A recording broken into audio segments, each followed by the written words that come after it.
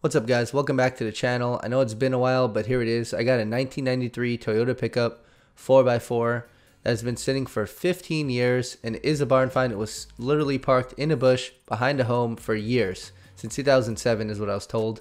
This truck is in horrible shape inside and out, but turns out amazing. So make sure you guys stick around for the whole video. And just quickly, I want to address why I've been gone for a little while. So I had 2 or 3 videos I was going to edit for you guys, and I was pretty much ready, but I left the SD card in a different state back home in Washington. Right now I'm currently in Alaska, so when I go back to Washington, I'll upload the 3 or 4 videos I got for you guys, which are all banger videos, but would be very hard to top this one. This is a very satisfying result, tons of satisfying pressure washing clips and interior extraction, so make sure you stick around for the whole video, and without further ado, let's get right into it.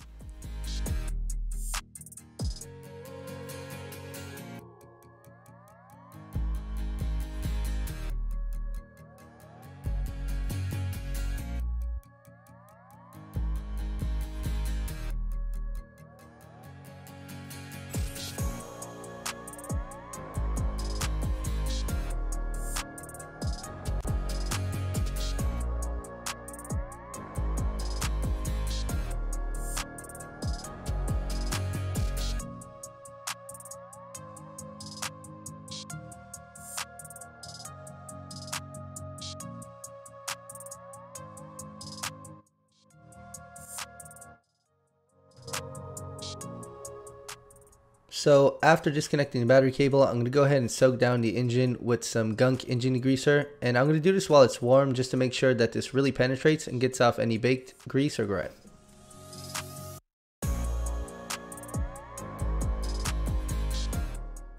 Then, since this engine was so saturated with grease and grime, I'm going to go ahead and soak the engine down with full strength degreaser.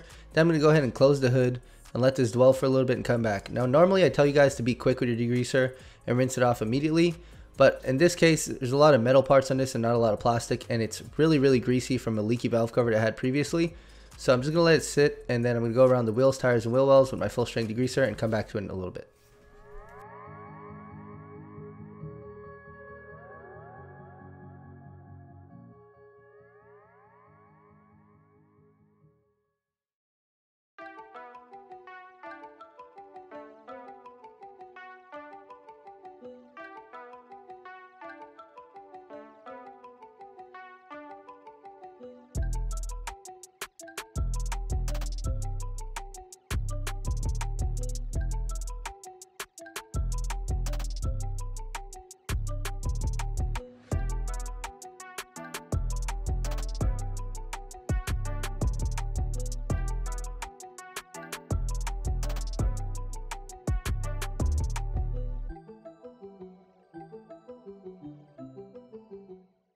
So as you guys can tell, the degreaser dried up and penetrated really well. Now I'm going to give it another wet coat of degreaser, then power wash it all off, and do this process as many times as necessary.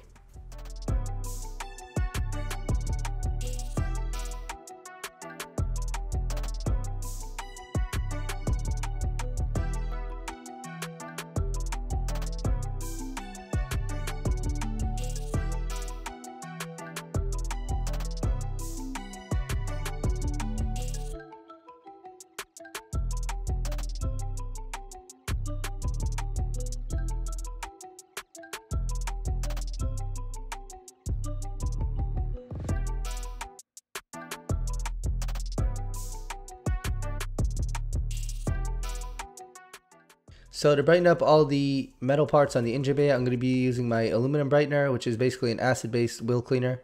And I'm just going to soak the engine as many times as necessary just to get all the aluminum portions of the engine as bright and clean as possible.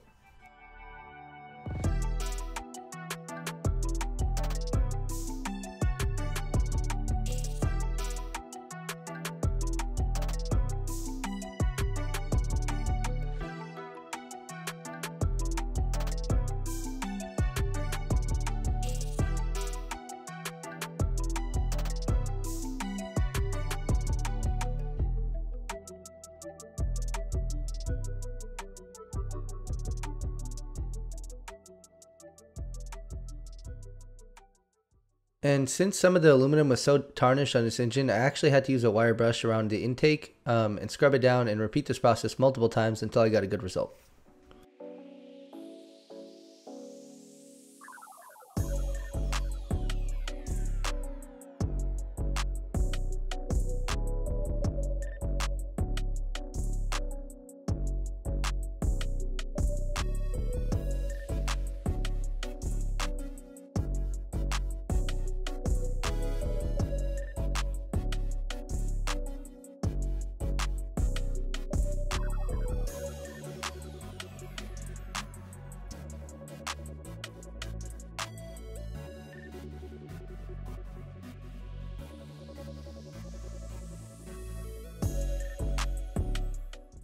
So to loosen up some of the algae or lichen or whatever you want to call it off the paintwork, I'm going to be using my degreaser diluted 5:1 along with my pressure washer, and makes for some really satisfying clips for you guys, so enjoy.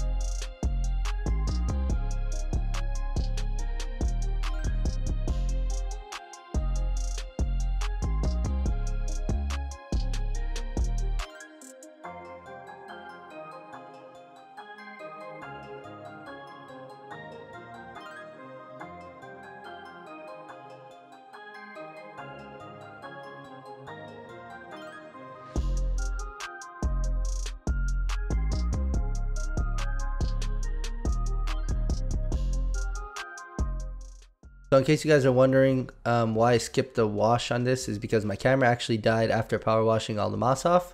It took a really long time, so my camera died and then I forgot to charge it, so kind of skipped out on the soap wash, so sorry about that. But there will be some pretty good clips of the interior right after this. And once again, I'm going to take my aluminum brightener and go around all the wheels and chrome pieces on the truck with a soft bristle brush. Just loosen up any surface rust or any damage that the algae left behind. I actually done a really great job, as you guys will see in later clips. So another challenge with this detail was trying to get the seats to come out, and that was a job in itself. The bolts were so rusty that I couldn't even loosen them like at all. I tried WD-40 on the other side and literally almost twisted the head off the bolt, so I didn't want to risk breaking the bolt in the seat track and making a bigger issue.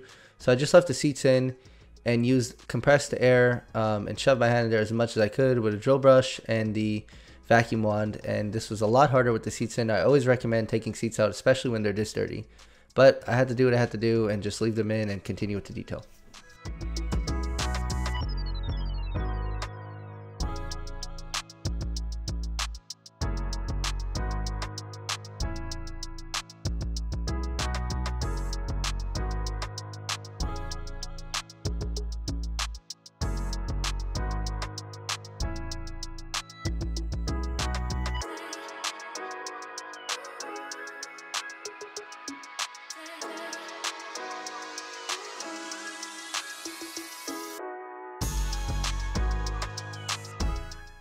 So as you guys know, I always use my Tornador to loosen up any debris out of carpets, but I am working out of a different shop today. As you guys can see, I'm not currently in my Washington shop. I'm actually in Anchorage, Alaska right now. So here I'm going to be working out of a different shop until I go back. But I don't have all my tools with me here, so I'm kind of just working with what I got. But to get the same result, I'm just using some compressed air, my crevice tool on the vacuum, and then a stiff bristle drill brush to loosen up any debris out of the carpets before extracting.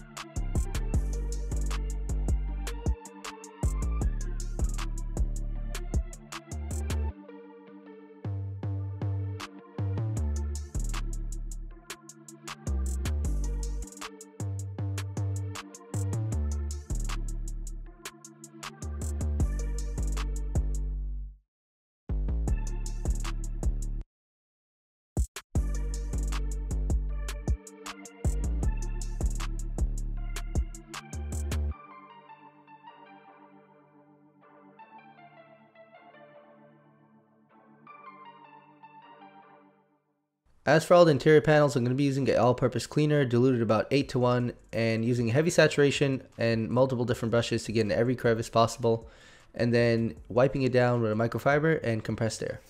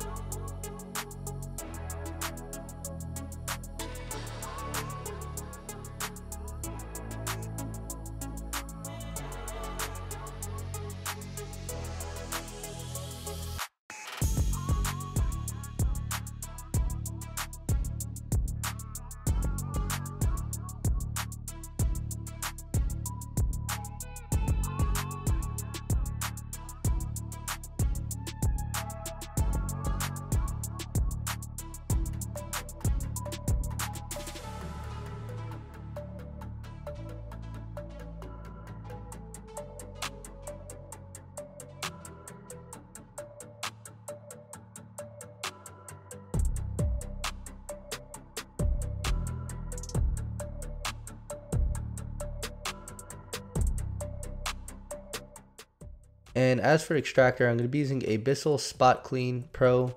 I don't have my Thermax with me, obviously, because I'm not in my regular shop, as I said earlier. But you are able to get professional and really nice results with this machine. Just takes a bit longer. It's got to be a little bit more patient, but it does do an amazing job, as you guys will see.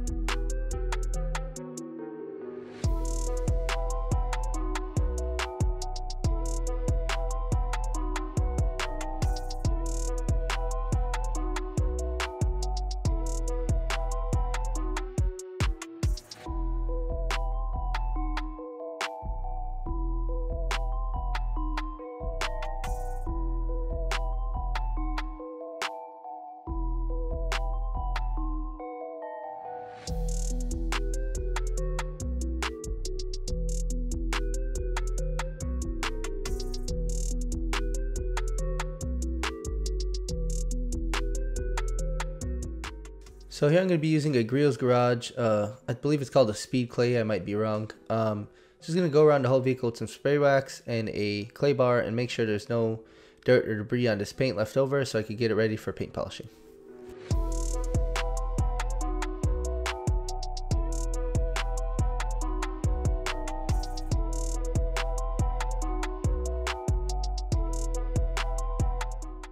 As for compound, I'm going to be using some Meguiar's D300 correction compound, and I did later switch to a maroon pad by Meguiar's. It's a low profile heavy cut pad and it's good for oxidized paint without taking off too much. Now here I wasn't aiming for perfect results, just trying to get as much shine as possible and get some of the oxidization off this paint, as this paint was really thin and I didn't want to risk burning through in multiple spots. So this combination was about the best that I came up with, and as you guys will see, it did provide a pretty good result.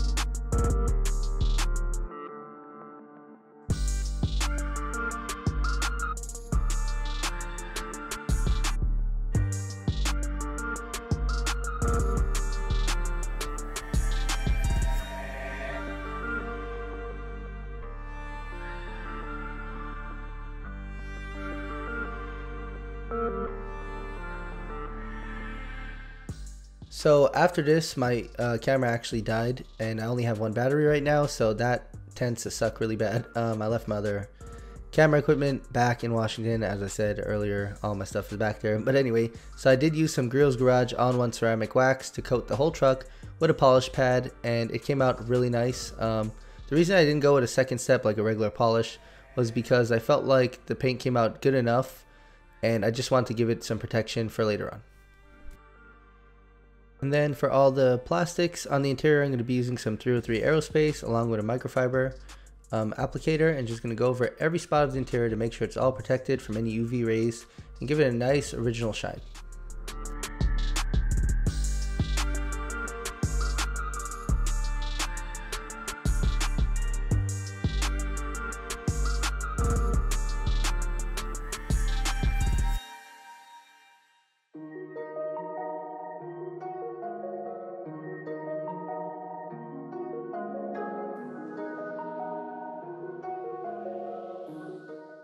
As for tire shine, I'm going to be using an aerosol base. Now, I'm not a big fan of using aerosol based dressings because they always go into paint. Then I have to spray wax the paint one more time to get any smudges off.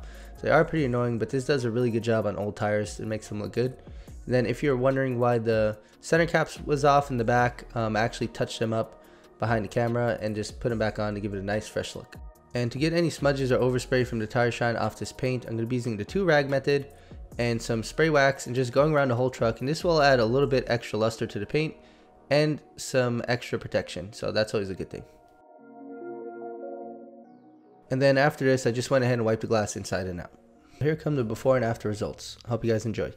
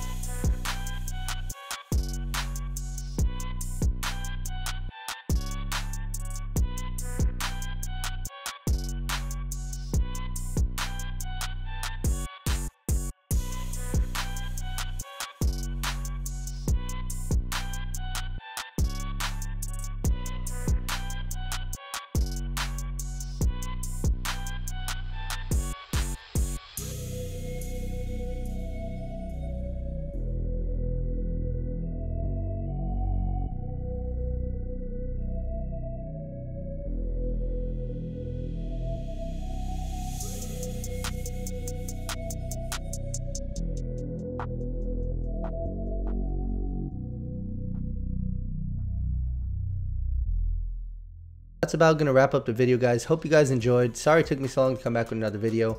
As I said, I pretty much let you guys know, but the all of my other videos are currently on an SD card in Washington. I'm in Alaska, so we'll be posting more frequently. I have about 3 or 4 videos coming up that are going to be really great transformations just like this one. So if you guys are new to the channel, make sure you're subscribed before you head out, because I will be having some pretty nice barn find videos. I have tons of those on the channel. I do have a 67 fastback coming up. I have a 91 GMC Cyclone, so that's going to be a cool video, and a couple others. So make sure you watch the channel and keep an eye on it. Don't sleep on us because we're not gone yet. So go ahead and subscribe. Make sure you hit the bell icon and leave this video a big thumbs up, and I appreciate it. And I'll see you guys in the next one. Peace.